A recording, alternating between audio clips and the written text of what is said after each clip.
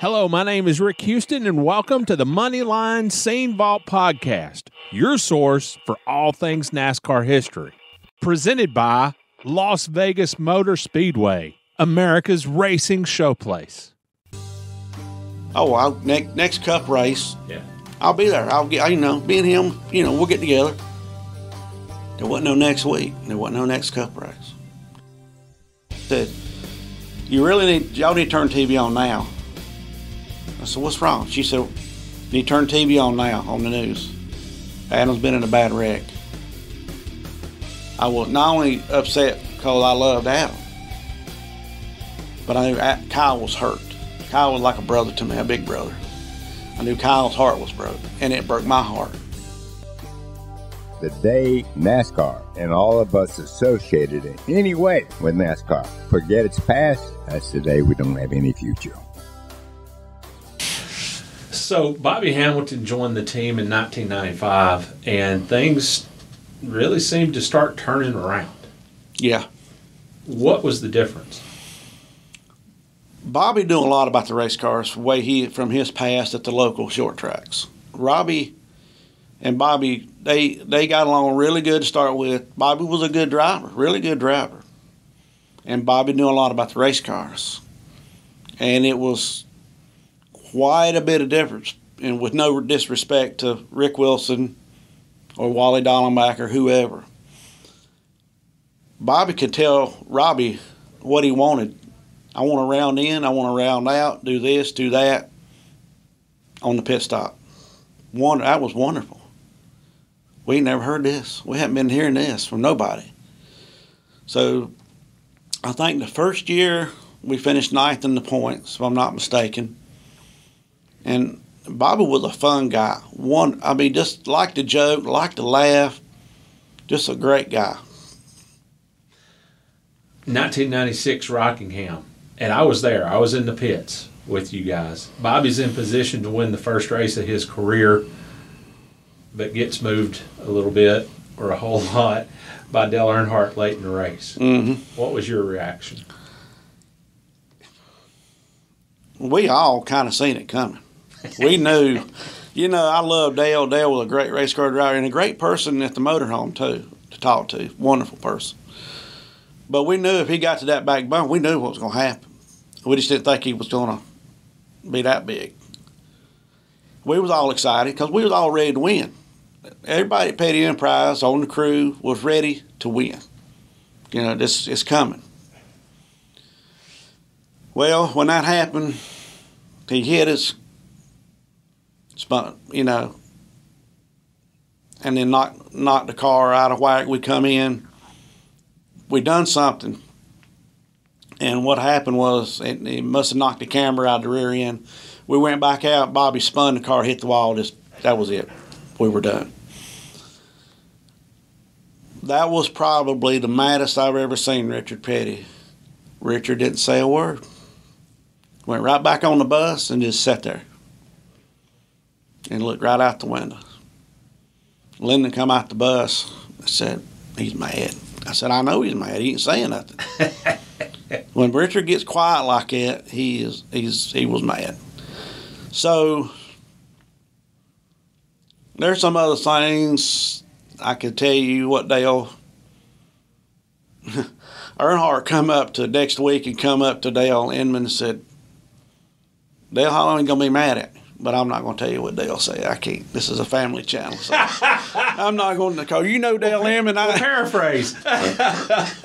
Well, I better not say it, just to be respectful to everybody involved. But Dale, you know how Dale Inman was. Yeah. And Dale was 100% Richard Petty, STP. Dale was a racer, didn't put up with nothing. And when that happened, boy, Dale was furious. Dale did get loud. Let's put it that way. Well, it was worth a shot. Yeah. So you go from that point in February to Phoenix later that year, and Bobby wins. You're there. Tell me about that day. Well, we'll back up just a little bit. Everything was going good. The 25th anniversary of STP, we had different paint scheme, a lot of fun, having a great year. Indianapolis. I hurt my knee. Tore ACL. What happened was we come in, Bobby said I got a flat tire. Unfortunately, we qualified bad, so we're on that in the pit road. When Bobby said he was coming in, he was already in.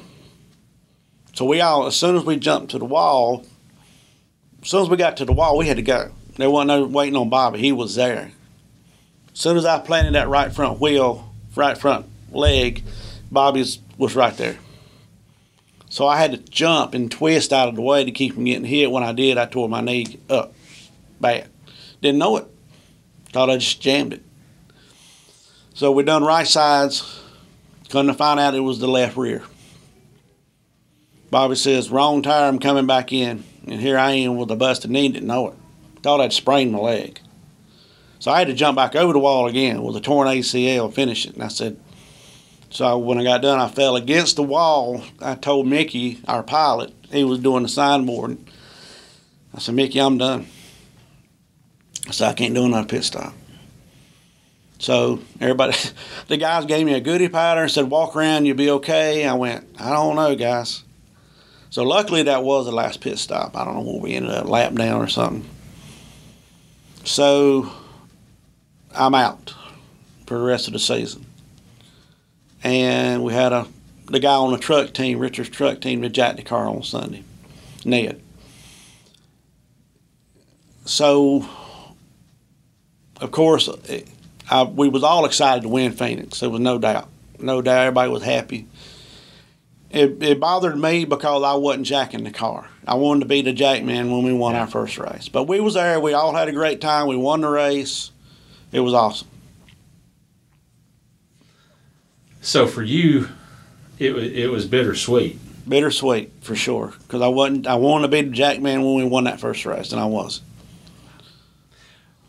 How long was your recuperation? Did you have to have surgery? Or? Oh, yeah. Yeah, I had to have a clean-up surgery to start with, and then after Dover that year, I went in for not the replacement, but reconstruction. They had to make a new ligament, screw it in both places. Rehab until the time I left for Daytona. They let me start practicing in January with the brace, and then I continued to wear the brace all year. They said I didn't have to, but I did anyway because you don't know what's going to happen on pit road. Yeah. So Bobby wound up leaving at the end of the '97 season. What happened? Like the old saying goes, the honeymoon was over.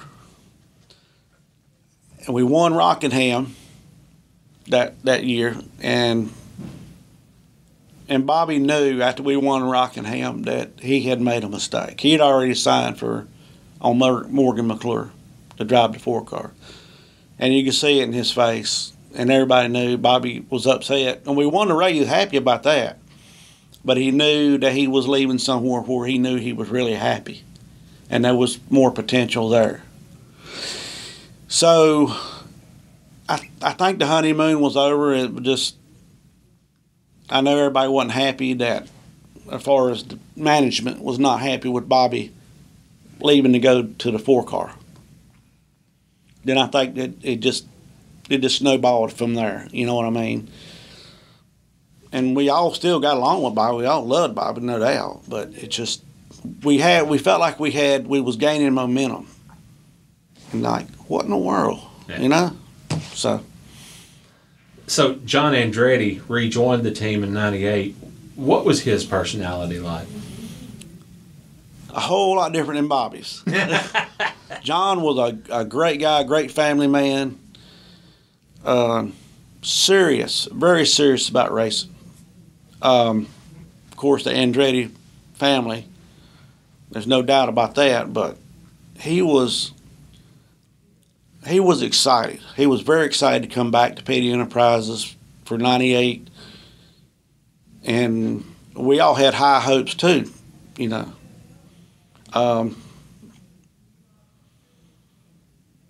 He wasn't as knowledgeable with a race car as Bobby was, of course, because of Bobby's background, but a very good driver. Wasn't scared to go fast at all. You know, people look at me when I say that and like, trust me, there's a difference.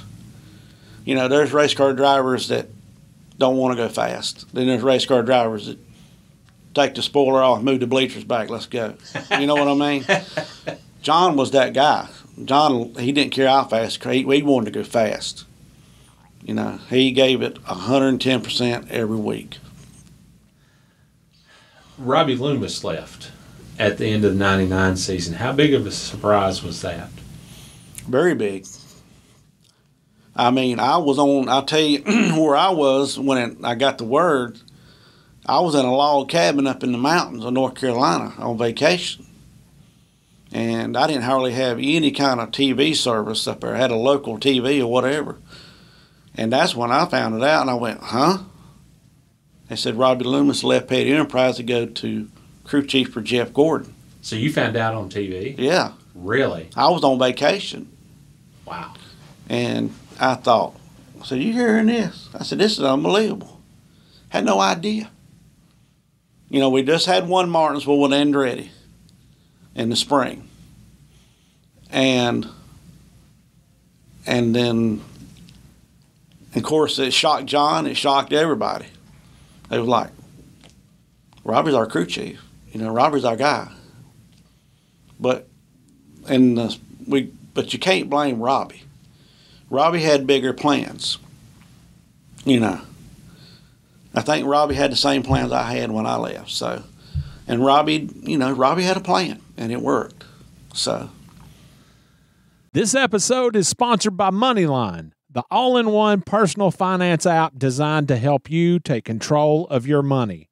MoneyLine, an official partner of 2311 Racing, has been part of the racing community for years. And no matter if you're prepping for your next tailgate or just looking to upgrade some things around the house, with the MoneyLine app, you're one step closer to getting your financial future on the right path. With MoneyLine, you can borrow, save, invest, and earn money all in one place. At every turn, MoneyLine is helping you set the foundation for a strong financial future. Make sure to follow MoneyLine on social media and download the MoneyLine app today.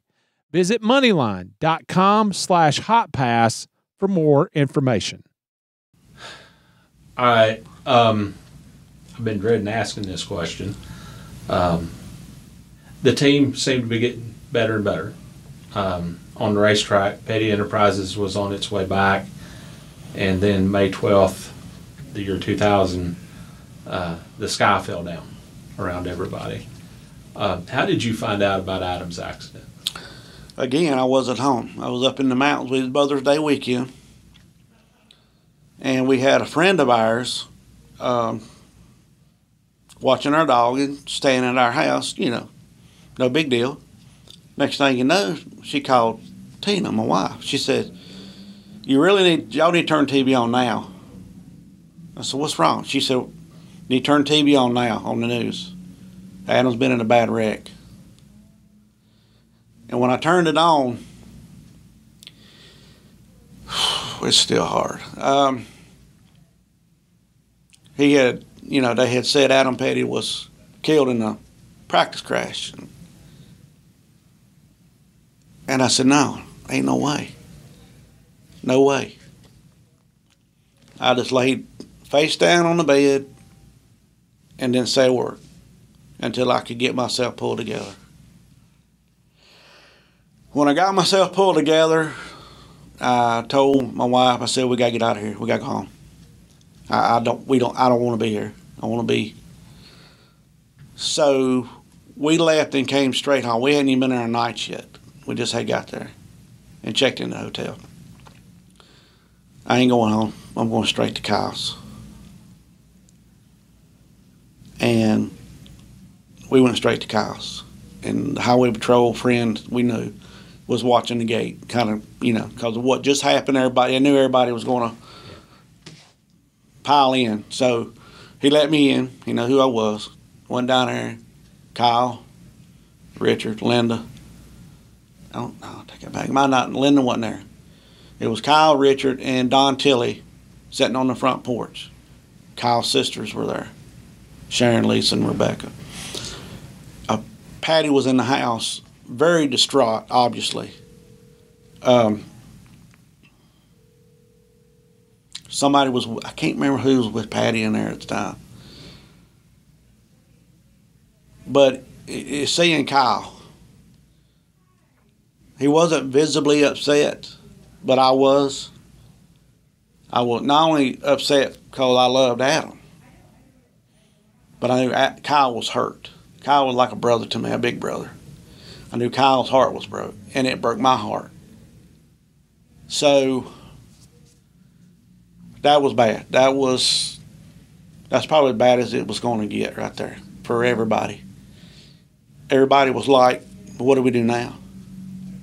I mean, big plan. We had big plans. Everybody had big plans. Richard just expanded the shop, getting ready for Adam. Everybody was getting ready for Adam. And then this happened. What do you remember about the next few days? Probably about not much of nothing. I was numb. I'm guilty of believing, pretending things didn't happen. Then it hits me like a ton of rocks. Yeah. You know how we are in racing. There's always next week. Yeah. Okay. We'll back up a week before Adam's accident. Adam's building a new house. I'm at the shop. He was almost done with that new house. Matter of fact, when he got back to New Hampshire, I think he was going to start moving in. He come driving into Petty Enterprise with his Corvette, rolled down his window and said, "Hey, Arch." So what's happening? He said, "Hey, I want you to come see my new house." So I said, "When you get back to New Hampshire, I'll come over." All right. He went on down to the office. There was no the next week. And that, we always say, there's always next week. Oh, don't worry about it. We'll get to it next week. Another regret I have is when he run his cup race at Texas. Of course, I'm jacking the 43 car. That was April of 2000. And with the past that me and Adam had with the go-karts, we were tight. Okay, we were teammates. Pictures or whatever. We was there together.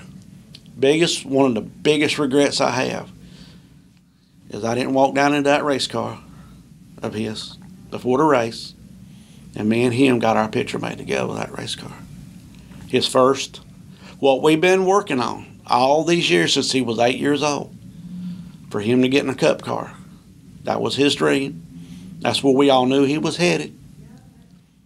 I did not walk down there because I thought they'll be next week. Oh, next cup race. Yeah. I'll be there. Me and him, we'll get together. There wasn't no next week. There wasn't no next cup race. I'll always have to live with that. I'm bad about that. I'm bad about putting things off, and I know I shouldn't have. So, and I did. Kyle has talked a lot about the new normal following Adam's accident. For you personally, what was the new normal there at Petty Enterprises? It was work as usual. We had to pick up the pieces. Everybody had commitments, whether it was sponsor commitments, employee commitments. We all had a job to do, and Adam would want us to do our job. He'd want everybody to get back in racing and go, just like he was wanting to do. It was very quiet, very somber around Petty Enterprises and for Adam's team.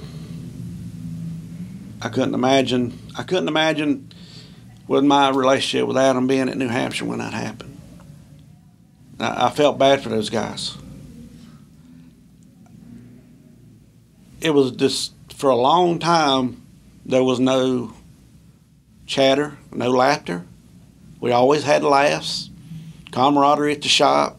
There was nothing. Put the cars together, load them on a truck, let's go. I got in the bus, went to the race. We didn't ask no questions. Nobody said anything, no comments. We just did our deal quietly. And then we just had to slowly get back in the groove and move forward. I was at New Hampshire, and I know how it impacted my career. It impacted my career in a big way. So I can only imagine what it was like for you guys. I mean, I knew Adam. I knew enough to joke with him, but it was, certainly not a close personal relationship. The Lord had the plan for everything, and He knew who not to have there at that track and who to have at that track when that accident happened. Kyle was over with Montgomery Lee at a horse show in, I think, England, somewhere like that. And I was, of course, on vacation at home, taking a weekend trip.